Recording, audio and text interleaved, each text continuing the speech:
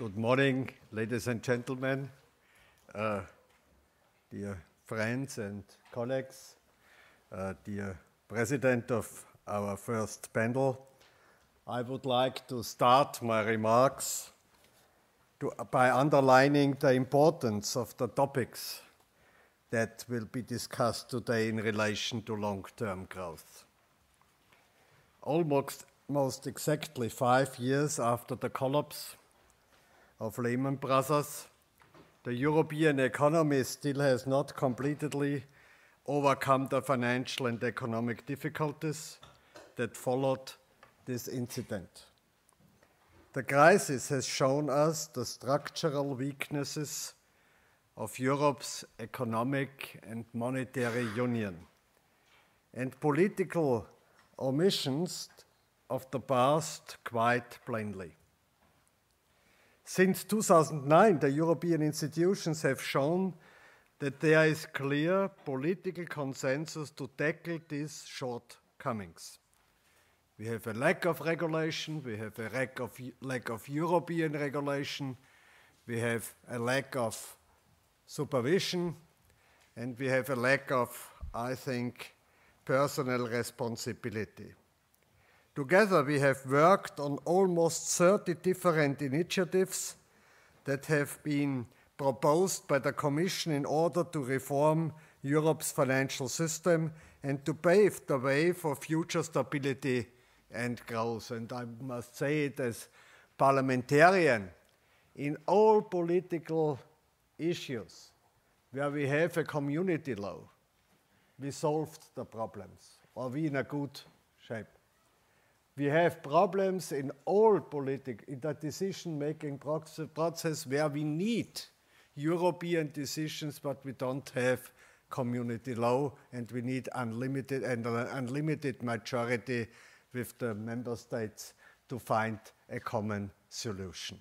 So all what we are doing is a step forward, but some of them what we have done in the last months, not in the financial market regulation, but to solve the crisis, must be in the future. We have to change the treaty, and we need more community law, and we need all political instruments in a connection to the political projects of the European Union, also on the level of community law. For example, we have set new rules for the operation of credit rating agencies. We reformed the European financial supervision system by introducing 3 new European authorities for the supervision of financial activities, which started their work in 2011. We have set new rules for OTC derivatives and hedge funds, and are currently working on finalizing some very important dossiers, such as the MiFID II dossier. But most relevant for today's discussion, we have agreed on the Basel III implementation in the form of CRD4 and CR, for which I am accountable as the Parliament's rapporteur. The single rule book for banks that will enter into force on January the 1st, 2014, strengthens the European banking sector significantly by ensuring that the credit institutions are capitalized well and that they are stocked with liquid assets. Why do I highlight this aspect? I highlight it because it is directly linked to the question that this panel will discuss. How can the banking sector contribute to long-term growth? As you are all well aware, businesses, especially SMEs, remain the backbone of the real economy. The European single market is driven by its 23 million SMEs, which amount for 99% of all enterprises. Due to their great relevance for economic recovery, it is of utmost importance that SMEs have the financial capacity to make the impact necessary to restore economic growth. Even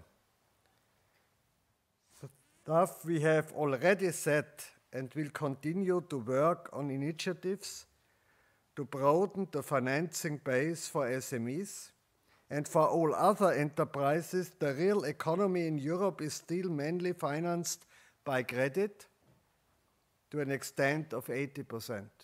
That is a main difference to the United States and to the Anglo-Saxon area.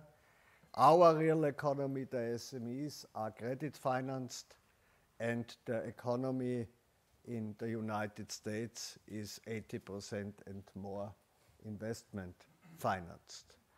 The 15 largest banks in the United States have the capital of 80% of all citizens, and we in the European Union have 80,300 banks and different banking models, cooperative banks, saving banks, a very strong decentralized banking sector. And that is one of the reasons why we need a stable banking system in the relation to our real economy and to support the real economy for growth and employment.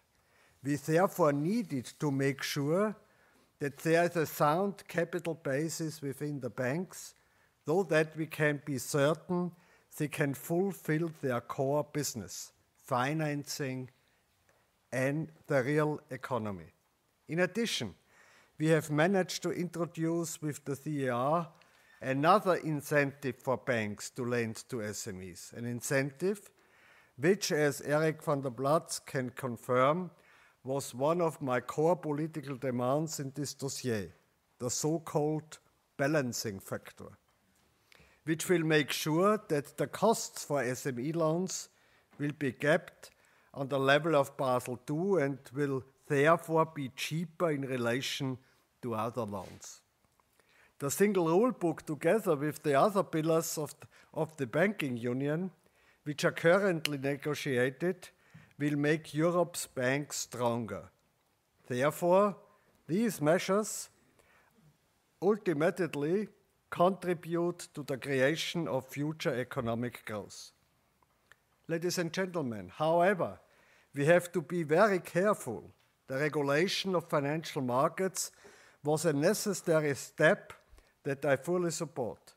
What we need to ensure now is that the combined effects of regulatory effects don't hinder our goal of achieving future growth. This has also been pointed out by the Commission in its Green Paper on long-term financing of the European economy. For example, banks have to fulfill the higher capital requirements of the CER. In some countries, there are banking levies. The SRM will introduce a European Resolution Fund, and 11 member states decided to go forward with the introduction of the FTT. While I agree that all of these measures in principle make sense, we have to make sure that they are applied coherently. Otherwise, we run the risk of unintended cumulative effects that contradict our goals. Ladies and gentlemen, we have come a long way since 2009. It is now my Parliament's responsibility to keep the hard work going until next May, and together with the co-legislators, finish as many tasks as possible. For this, I count on your support. I think we have no time. We are in the end of the Lithuanian presidency. The next half year, we have election time, and we have the Greece presidency. The banking union is not ready. We have the glass half half full, 50%, Basel III and the new supervision. We are working on the fiscal union, but more on an intergovernmental way as on a European way. I have to go next week to Vilnius to discuss with the national parliaments the cooperation between national competence and European competence on the basis of our political agreement in the fiscal union. And we need more incentives, not only from the banks, and more capital to create growth and employment and to solve other problems. And so we need you on board. We have to push all politicians on the national level and on the European level. You have the European Parliament on your side, for new initiatives and to finalize all initiatives and proposals we have now on the table. We will do our job, but we need your help. Thank you very much.